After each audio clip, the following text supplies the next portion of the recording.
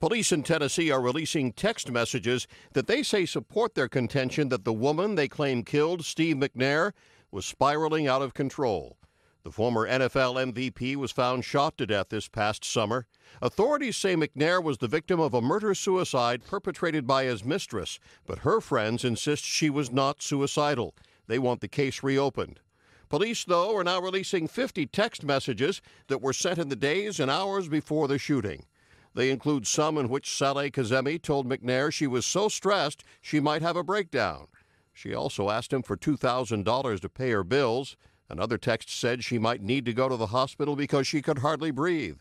Police say the woman also told a co-worker that her life was awful and she should just end it. Authorities say they're not releasing these details in response to calls from Kazemi's friends to reopen the case. They say the texts are part of a larger summary they've been working on in the McNair case. John Belmont, The Associated Press.